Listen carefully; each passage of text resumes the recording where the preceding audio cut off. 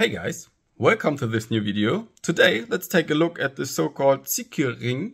It's a Tashbih ring, a prayer reminder and such, and it is used to remind you to pray a certain amount or at a certain time to Allah or something.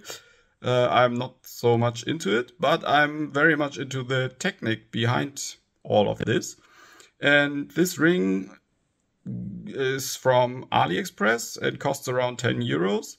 But the nice thing is it has Bluetooth and it also has a OLED screen you can see right here in the middle. And of course, a push button and a vibration motor. And overall, it's just teeny tiny. And let's take a look at it. So after figuring everything out about the hardware inside and how it works, I was able to use this nicely made app to upload something custom to it.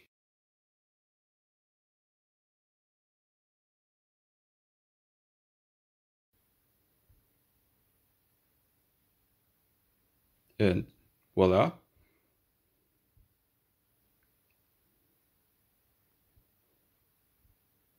You now have a hacked reminder ring. For a few weeks now, Aliexpress did flush this ring into my recommendation list, and after all, I then just bought the cheapest version.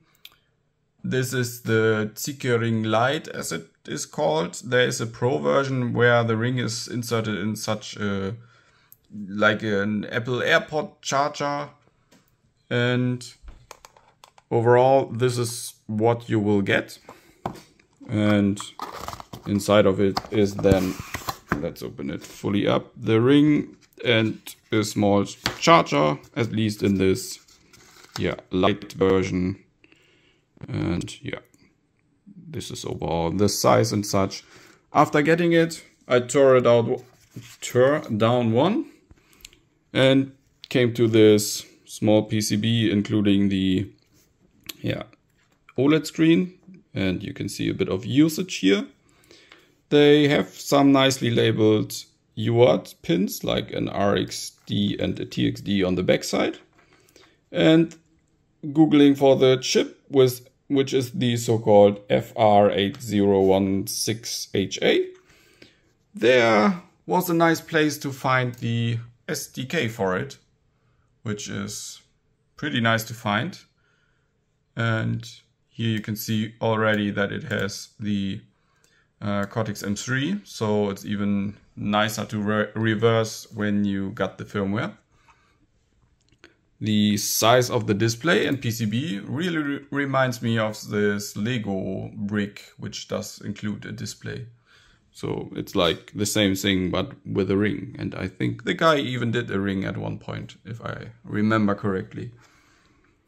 So playing a bit around with it and the original app, I was able to get the stock firmware. And Ida is very fine with it. And I was able to reverse engineer quite a lot of it. So while of course such a rickroll has no real usage, it shows that we can perfectly fine run a custom firmware on this device and even flash it over the air.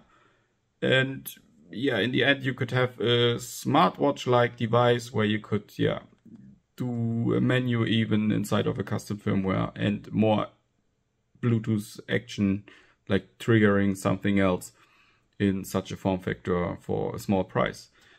Overall, the chip is quite powerful in the end even. So you have 0.5 megabyte of flash and the Bluetooth overall. It even can do a speaker and a microphone, which is also impressive. And has even the charger included. So it's a nice microcontroller in the end. If there ever is a more useful device or just the chip alone for a good price, it could be made quite into such a good project. overall. And that's it already for this ZIKR smart reminder ring. And yeah, I hope you liked this little tour. While it was very short and not so deep diving, it just shows a little bit about the hardware, and that if you got some interest in it, you could get one yourself.